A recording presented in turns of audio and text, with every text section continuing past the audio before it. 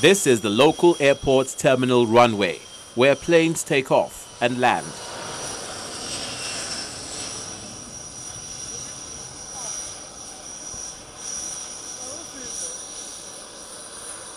Both landing and taking off cannot be achieved without the help of a marshaller.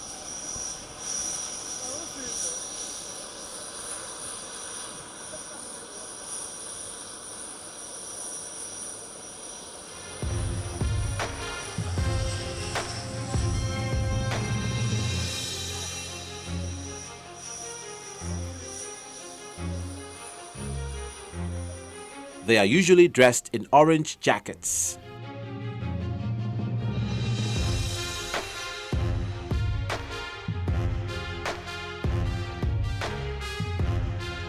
These air marshallers are set to carry out their duties, directing the pilot.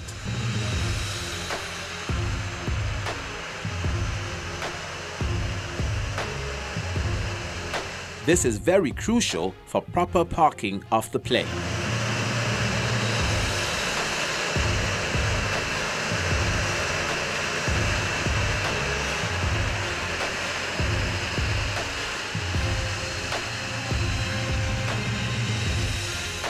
How is the work done? Their work is to assist pilot in safe parking or safe position of aircrafts in order to avoid collision of aircraft wingtips or tail or engine stuck in anything. So Marshall is there to assist the pilot. We use this reflective jacket, orange. So if it's coming afar, you see plenty of people in the airside with green and other colors, but this orange is mainly for marshallers. So if pilot is coming from afar, you know that's the marshaller. You'll be maybe like 2, 3 or more than that. But the person that raises his hand like this, the pilot knows that yes, that's the person to park me and that's the bay I'm to park. This work cannot be achieved without certain equipment. It's air mop. We use it to protect ourselves from the aircraft noise. So in order not to damage our ears, so we use this to protect it. And this one is marshalling torch. So we use it in the daytime and as well in the night time. There's battery inside. I can on it in the night. For the pilot, if I raise it up, the pilot will know that yes, I'm there to park him. First, you go for training first. The training, the first one is 3 weeks. Now go for another one. Like 3 weeks again. Finish. You're not allowed to marshal. And before even you marshal, the experienced people on the field, they will still guide you, put it through for you to acquire the practical experience before you start marshalling the aircraft. Victor KJ and others are air marshallers, and they talk about their job. Before now, I don't have eyes in aviation, but accidentally I just find myself and I flew along. It's a wonderful experience. The science is an interesting job. It's an interesting job. The science and it gets to expose you to know your environment and to know flying experience is a wonderful one. It's a wonderful one. So that makes the job interesting and enticing. So we work for 6 hours. If we are on morning, we work from 7 to 1. If we are on afternoon, we work from 3 to 7. And if we are on night, we work from 7 to the next day. Then we go on 2 days off. How does one become an air marshaller? What professional training qualifies you to become one? There is nowhere again in Nigeria where marshalling is being taught in school. So they come in and they are trained. FAN trains them, and I think INCATU does the training, but presently it's FAN that arranges their training. And in fact, anytime you have audits, that's when we have either from NCA, ICAO, ACR, or Apex. They want to see their training records. They want to see their medical record. They are one group of people that are really taken care of, in the sense that, because what they do is safety related, and any mistake from them can be very costly. On this runway, there are different colors of marking lines for different purposes.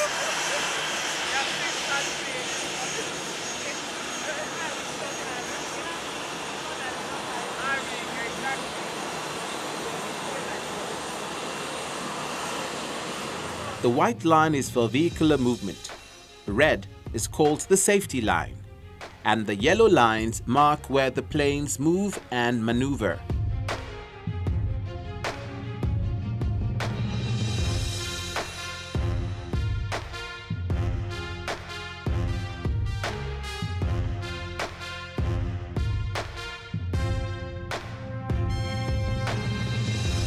That's not all. This demarcated portion is where an aircraft parks. It's made of concrete and can carry the weight of the plane.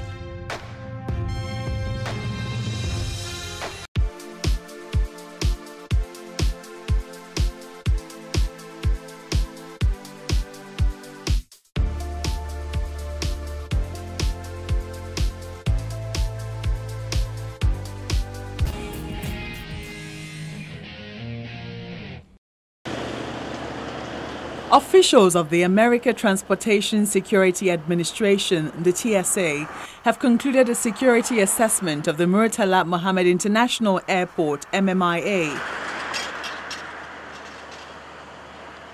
They say they are satisfied with the level of compliance with the International Civil Aviation Organization standard and recommended practices in the airport. The team said it was highly impressed with the corrective action plans put in place by the Federal Airport Authority of Nigeria in respect of the few opened items.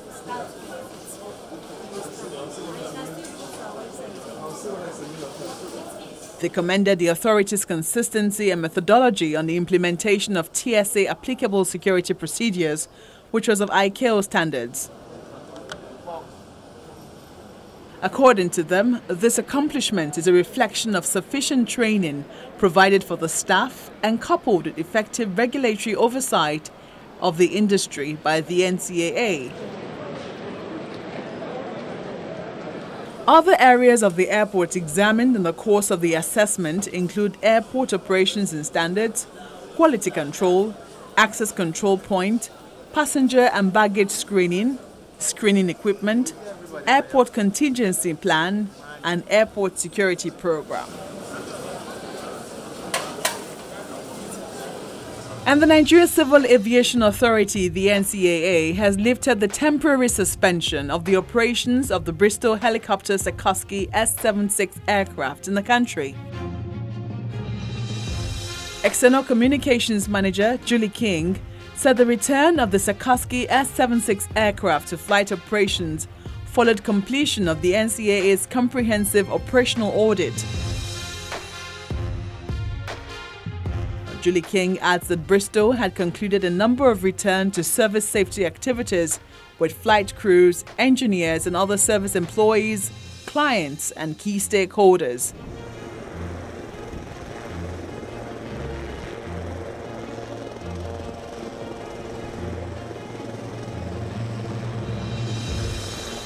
Bristol Helicopters aircraft type Sikorsky S-76C was suspended from further operations in Nigeria after several mishaps involving the aircraft type in the country.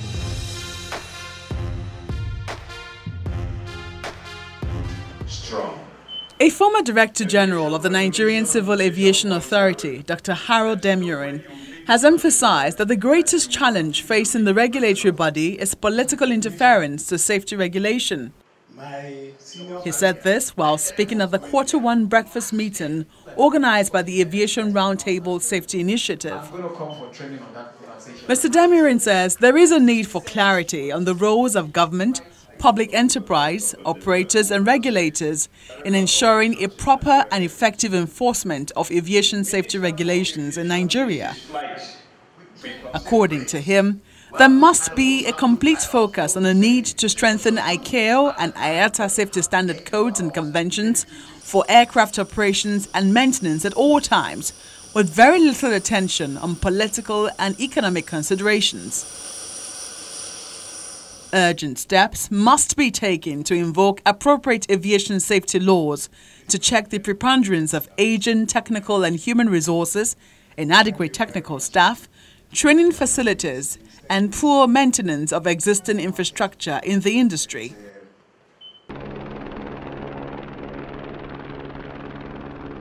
And outside Nigerian shores, a solar-powered plane attempting to circumnavigate the globe made a test flight over Hawaii as it prepares to continue on its record-breaking journey. The aircraft, called the Solar Impulse 2, was grounded on the island of Oahu last year, July, as a result of battery damage during the plane's record 118-hour trans-Pacific flight from Japan to Hawaii. The Solar Impulse 2 batteries store energy from the sun during daylight hours to keep the aircraft powered overnight, allowing it to remain aloft around the clock on extreme long-distance flights. The batteries became overheated during the plane's initial ascent after takeoff in June 2015 from Nagoya, Japan, en route to Hawaii. The Solar Impulse 2 is the first aircraft to fly day and night without any fuel. Pilot Andrei Boschberg's 120-hour voyage shattered the 76-hour record for non-stop flight by late American adventurer Steve Fossett in 2006 on the Virgin Atlantic Global Flyer.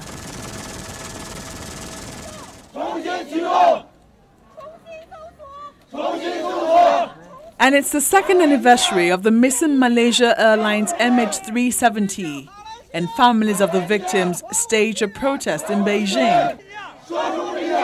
The family members, carrying placards with different slogans, demanded that Malaysia safely return their relatives. Some of the relatives believe their loved ones are still alive. The plane disappeared on March the 8th, 2014, en route from Kuala Lumpur to Beijing, with 239 passengers and crew on board, most of them Chinese, in one of the world's greatest aviation mysteries. After 2 years, only a piece of wing known as a flaperon, discovered in July last year, has been confirmed by authorities to belong to the missing Boeing.